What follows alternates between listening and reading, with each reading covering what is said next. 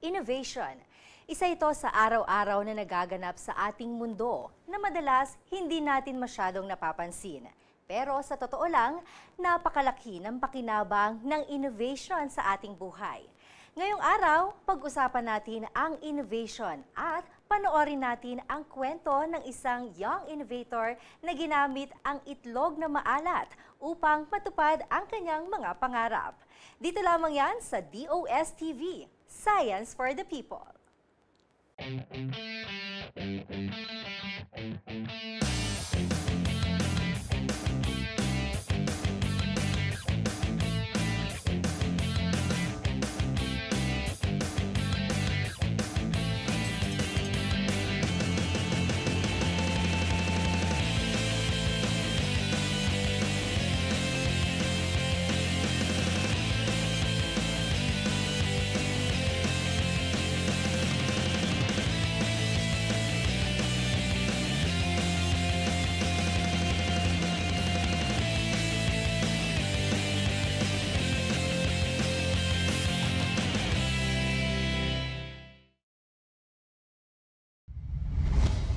Ang programa ng DOST na Set Up o Small Enterprise Technology Upgrading Program ay naglalayong matulungan ang mga kababayan nating nasa small and medium enterprise na makagamit ng technological innovations na makatutulong sa produksyon ng kanilang hanap buhay.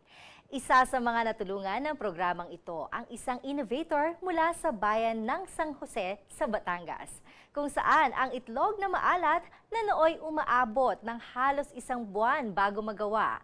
Sa kanyang patented innovation, 3 hanggang 5 araw na lang ang paggawa ng paborito nating salted egg. Paano nga ba ito nagawa ni Kerwin Perez? Silipin ang kanyang istorya sa aming Sinesiyensya. Kilala ang bayan ng San Jose sa Batangas bilang Egg Basket of the Philippines dahil sa milyong-milyong itlog ng manok na napoproduce ng bayan araw-araw.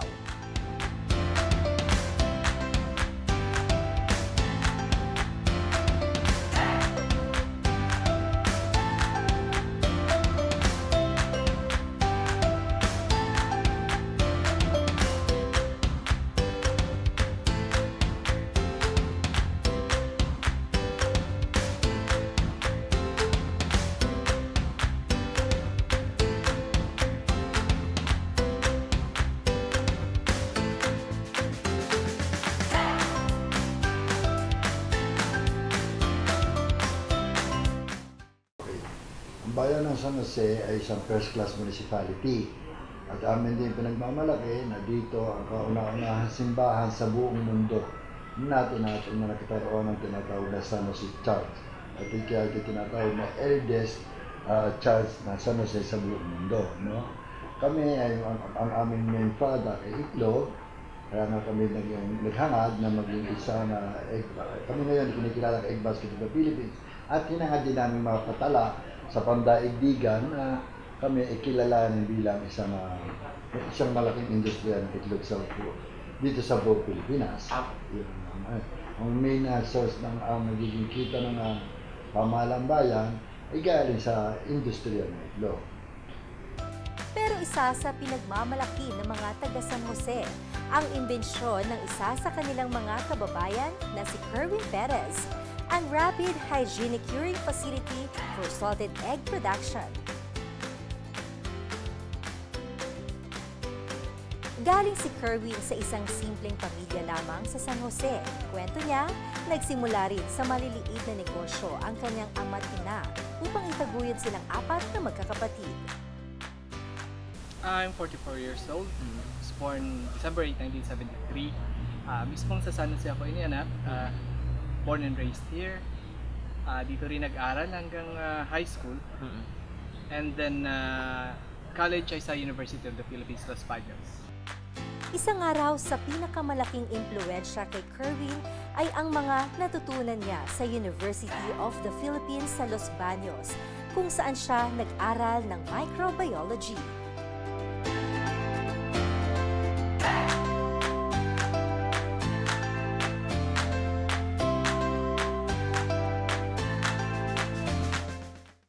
I took biology kasi sa seminaryo, doon ako nag-high school, wala ko idea kung ano yung mga courses na mayroon outside. And ang pinakamadali daw na course na pwedeng pasukin para makapasa ka sa UPCAT ay biology. Mababa daw yung cut-off. Parang ganun. So, doon yun ang sinulat ko doon sa course na kukuhanin ko. And then, I think it was yung third year doon, kailangan ka na pumili ng major. Medyo naging intriguing sa akin yung microbiology. So, microbiology yung pinuha ko. I major in microbiology and naging specialization ko na afterwards ang sa food processing. Subalit, hindi raw naging madali ang pagtuklas ni Kerwin sa technology na ito. Noong una, hindi niya alam kung saan magsisimula. Naikwento pa niya na bago pa man niya maisipang pag-aralan, ang itlog na maalat, buko o young coconut ang una niyang sinaliksik. Maraming pinagdaanan ang pag-imbento ni Kerwin sa kanyang technology. May mga panahon ng araw na halos sumuko na siya. Pero sa tulong at suporta ng kanyang pamilya, mas nagpursige pa raw lalo siya upang mapakinabangan ang kanyang konsepto ng pinabilis na produksyon ng salted egg. Noong time na yun, mahilig kasi kami sa itlog na maalat. Pero yung lagi namin nabibili, may amoy. After 5 days, mabaho na. So kahit dumayo pa kami sa gawaan, after 5 days, may amoy na. So sabi ko sa mother ko, ay try kaya natin magawa ng salted egg na hindi nagkakaaboy. Kasi field ko naman to eh. So tingin ko kayang-kaya ko to. Sabi niya sa akin, sige. Total sabi ko naman sa kanya, madali pang magkwenta kasi per piece naman yun. So ayun. So 2008, nagsimula na kami mag-salted egg. Ang issue naman sa paggawa ng salted egg ay yung inventory. Kasi every day you have to prepare say 100 trays. At ang curing time kasi nun is 18 to 21 days. So kapag kinalculate mo yung dami ng itlog sa inventory mo, 18 to 2100, napakalaki ng stock na pera. And then kapag niluto mo siya, maraming sira na during sa process pa lang dahil napakatagal ang proseso. And sa food processing, natutunan ko rin yun sa sa microbiology, ay napakahalaga yung freshness ng yung starter material and yung process time, dapat mabilis. So yung produkto na gawa sa freshest raw materials sa pinakamabilis na proseso, yun lagi ang pinakamataas yung quality. So yun yung naging motivation ko, kaya pinabilis namin yung proseso ng paggagawa na ito na maalat, para mabawasan yung losses namin sa spoilage, mabawasan din yung inventory namin kasi natitigil yung pera mo sa inventory and kailangan so much churns dun sa capital mo para gumanda yung kita mo. And so nabawasan din yung inventory namin. Yun yung naging primary motivation namin nun. Sa daming araw ng pinagdaanan ni Kerwin sa pagtuklas ng kanyang rapid hygienic curing facility for salted egg production na ngayon ay patented na sa kanyang pangalan. Isa sa mga nagpalakas ng kanyang loob ay ang kanyang ama. Kaya nang sa wakas ay natapos na ang kanyang innovation, natulong ang kanyang kapatid na i-market na nila sa wakas ang exciting nilang produkto na tinawag nilang Kerwin and Pritz Gourmet Salted Egg.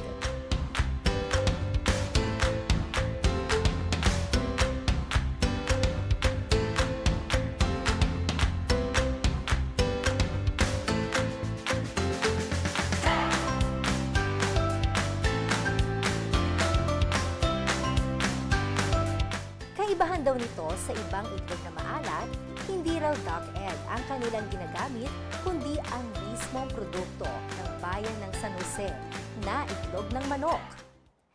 Sa ngayon, mabanggit ko lang, kasi may kinalaman yan ngayon kung bakit yung aming ginagawang itlog na maalat is chicken eggs. Nung kasing kami nagsisimula, ay ang ginagamit namin ay duck eggs. Ngayon, ang issue sa duck eggs ay dahil sa putik siya iniitlog, hindi maganda yung nesting nila, malimit ako contaminate kaagad. Tapos within 3 days dapat ma-process mo kaagad siya para siguradong maganda yung quality. Pero napakaraming variables na pwede maka-apekto dun sa magiging final quality mula pa lang dun sa itlogan.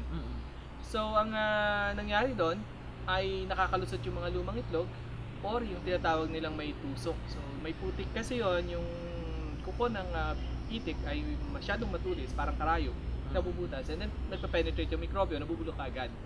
So mataas yung spoilage rate. Naisip namin ngayon, total yung San Jose kasi ang pinakamalaking producer ng itlog ng manok, sariwang itlog ng manok sa buong Pilipinas. Bakit hindi na lang ang gamitin namin na itlog ng manok? Yun ang isang parang naging focus ng aming research.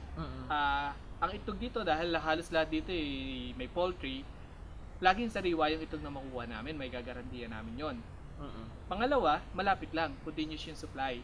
Unlike sa duck eggs, meron silang season na walang itlog, may season na dagsa ang itlog, so nagkakaroon ng glut, malimit yung nabibili mo kasi sobrang dami ng itlog, kukunti naman yung bumibili. Kapag chicken eggs, naroon yung sustainability ng supply, naroon yung madaling monitoring, so kung gusto mong mag-employ ng good manufacturing practices, mamamonitor mo from the source. So yun yung dahilan kung bakit nauwi kami sa chicken egg ang ginagamit. Pangatlo, dahil napakalaki ng industry ng itlog dito sa amin, chicken egg dito sa amin, ay mahalaga rin magkaroon ng product differentiation or variations para sa ganun masustain yung growth ng industry. So gusto rin namin dito sa proseso ito na maging kaakibat kami ng industriya. So kapag nagkaroon kami ng, let's say, lumaki na yung portion na requirement namin, makakatulong kami sa sustainability ng egg industry dito. Dahil rin daw sa mabilis na paggawa niya ng itlog na maalat, mas humahaba ang shelf life nito at lumalabas ang umami flavor o yung tinatawag nating tinamnam. Ipinakita rin sa amin ni Kerwin ang paggawa niya ng salted egg, kung saan may malaking tulong daw ang DOST sa pamamagitan ng programa nitong set up.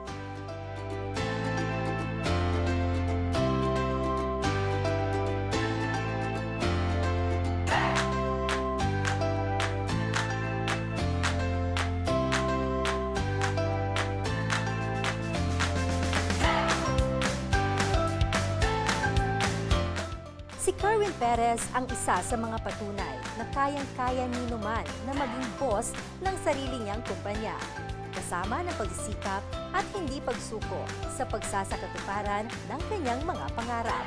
Naging posible lahat ng ginusto ni Kerwin. Sa suporta rin ng DOST, naging posible ang nooy konsepto lamang ng pinabilis na pagpapaalat ng itlog. Kaya naman, sa ganitong exciting na negosyo, ang susi palagi ay pusong hindi sumusuko. Power!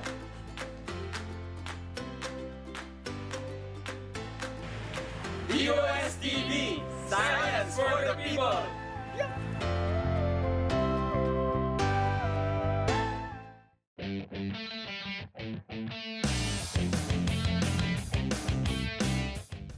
Kakaiba man sa paningin, ang bagong produkto ng magkaibigang sina Kat at Kristen patok daw ngayon sa mga health buff.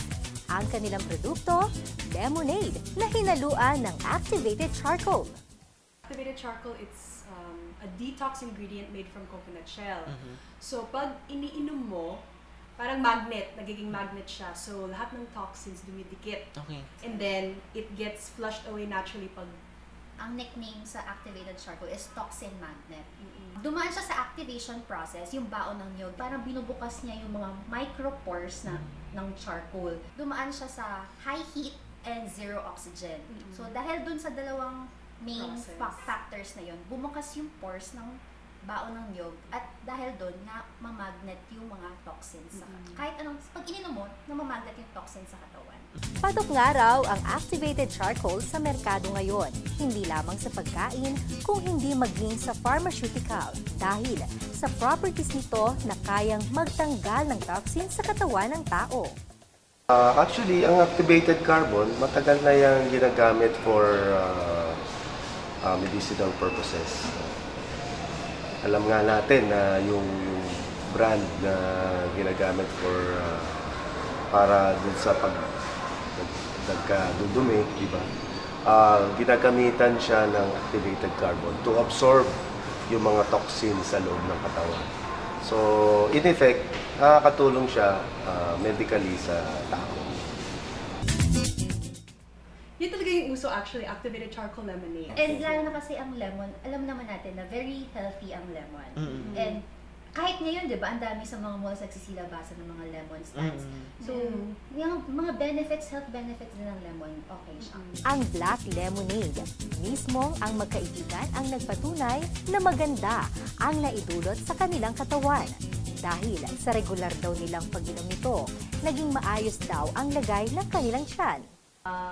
Para sa akin, I remember may isang time na nag-yoga ako, tapos parang ang sakit ng tiyan ko. I felt bloated, gassy. So, lumabas ako sa yoga class. I took one of the bottles. I drank it. Siguro half pa lang. Instant, nawala yung gas. Yung uncomfortable feeling, biglang nawala talaga. And half pa lang yan. Una ay mag-slice tayo ng lemons. Pag na-slice ng lemons, i-squeeze natin ito gamit ang lemon squeezer. At pagkatapos nito, ibubuhusan natin sa tubig, kasama ang honey at activated charcoal. Pagkatapos natin ilagay lahat ng kasangkapan, ihalo-halo na natin ito hanggat sa maging juice ito. Samantala, may paalala naman ang ITDI sa mga nais ding pumasok sa industriya ng activated charcoal. Meron po ba regulation ang DOST sa ang pagpuproduce po ng activated carbon? Especially for food applications, no? Like beverages. So kung itong lemonade na to, eh, siyempre, i-intake natin yan. Kailangan food safety siya. So yun ang nire-require din naman ng DOST. Kailangan compliant siya in terms of food safety. And I would suggest na the facility that will be using this activated carbon should be certified with FDA. Is doon sa FDA regulations, ano yung dapat gawin nila sa facility, and siyempre sisimula natin doon sa pag-produce nila ng activated carbon. Sa dami nga ng nagsusulputang innovations ngayon, hindi lamang sa mga makina, kung hindi maging sa ating pagkait-inumin, mababakas natin ang pakinabang ng science and technology upang mas maging healthy ang ating kinakain. Kaya naman, pati mga kabataan, nahihilig nang magtayo ng sariling negosyo upang pagdating ng araw, siguradong sila ay asensado.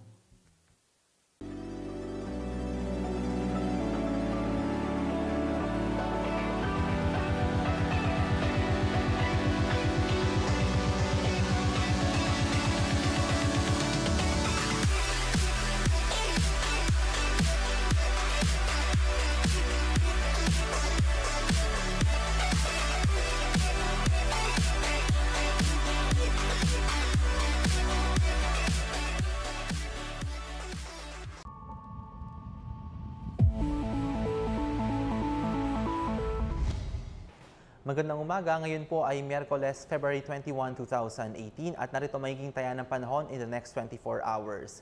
Sa kasalukuyan na nakakaapektong weather system sa bansa ay ang easterlies o yung mainit na hangin galing dyan sa dagat Pasipiko na siya nagadala ng mga pag-ulan dito sa eastern side ng ating bansa. Dahil sa stationary front dito sa may bandang China at Taiwan, hindi po makatawid ang malamig na hangin galing sa Siberia papunta sa Pilipinas, kung kaya't hindi nararamdaman ang ating hanging amihan. Pero asahan po by Thursday or Friday, muling mararamdaman ang hanging amihan dito sa may Northern Luzon dahil mawawala na po ang stationary front. Dahil nga sa easterlies, magkakaranas ng maulap na kalangitan na may mga pag-ulan na thunderstorms ang Quezon Province at buong Bicol Region. Samantalang ang nalalabing bahagi naman ng Luzon ay magkakaroon ng maaliwalas na panahon maliban sa mga minsan ng mga pag-uulap at mahinang pag-ulan lalo sa dakong hapon dahil sa localized thunderstorms. Ang agwat ng temperatura sa Metro Manila ay mula 24 hanggang 32 degrees Celsius, sa Tuguegarao 24 to 34 degrees Celsius, sa Lawag 23 to 32 degrees Celsius, sa Baguio City 16 to 26 degrees Celsius, sa Tagaytay 21 to 28 degrees Celsius, sa Puerto Princesa 25 to 32 degrees Celsius at sa Legazpi City 24 to 31 degrees Celsius. Dahil nga din sa epekto ng easterlies, magkakaroon ng mga pag-ulan na thunderstorms dyan sa Samar Island. Pero ang ibang bahagi po ng Kabisayaan, magiging maganda ang lagay ng panahon, maliban sa minsan ng pag-uulap at mahinang pag-ulan sa dakong hapon, dulot ng localized thunderstorms. Ang agwat ng temperatura sa Iloilo City at sa Metro Cebu ay 25 to 31 degrees Celsius at sa Tacloban, 24 to 31 degrees Celsius.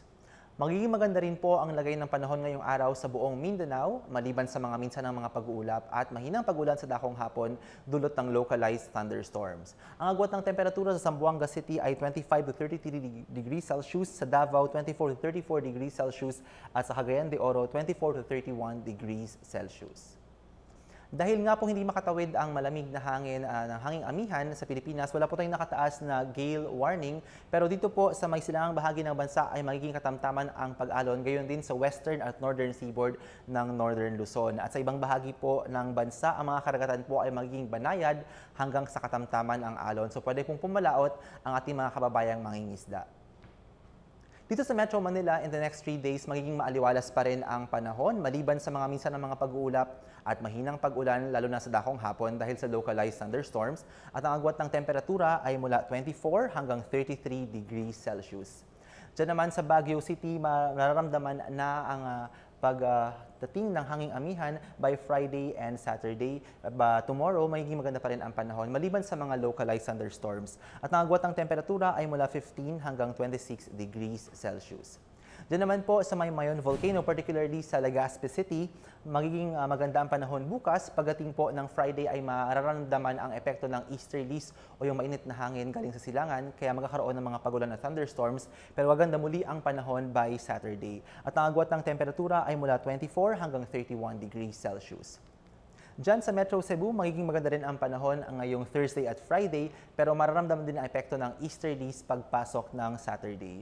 At ang agwat ng temperatura ay mula 24 hanggang 31 degrees Celsius. Bukas, magiging maganda rin ang lagay ng panahon sa Davao City, maliban sa mga minsan ng mga pag-uulap at mahinang pag-ulan dulot ng localized thunderstorms, at asahan ang epekto ng easterlies na magdadala ng mga pag-ulan at thunderstorms pagdating ng Biyernes at Sabado. At ang agwat ng temperatura ay mula 24 hanggang 33 degrees Celsius. Ang haring araw po ay sumikat kaninang 6:18 ng umaga at lulubog mamayang 6:02 ng gabi. Para sa latest weather updates, i-follow kami sa aming official Facebook at Twitter accounts, DOST_Pag-asa, at mag-subscribe sa aming official YouTube channel, DOST-Pag-asa Weather Report. At para sa mas kompletong impormasyon, pumunta sa aming official website, www.pagasa.dost.gov.ph. At yan po ang latest weather update mula sa Pag-asa Forecasting Center. Ako po si Ariel Rojas. Magandang umaga. DOSTv would like to thank Filipino Creazione de Mano Incorporated. Visit their showroom at ground floor lobby, PSM BFI Building, 318 Santolan Road, West Crames, San Juan City. SciDev, the world's leading source of reliable and authoritative news, views, and analysis on information about science and technology for global development. Visit their website at www.scidev.net. Nakakamangha, hindi po ba? Si Kerwin na minsan lang nangarap na hindi maging empleyado ng sinuman, nag-imbento ng sarili niyang makinarya upang makapagtayo ng negosyong siya ang boss. Kung kaya ni Kerwin, kaya rin nating lahat. Ako po si Jel Miranda at ito po ang programang patuloy ang pagkukwento ng mga buhay na nabago ng science and technology. Ito po ang DOSTv, Science for the People.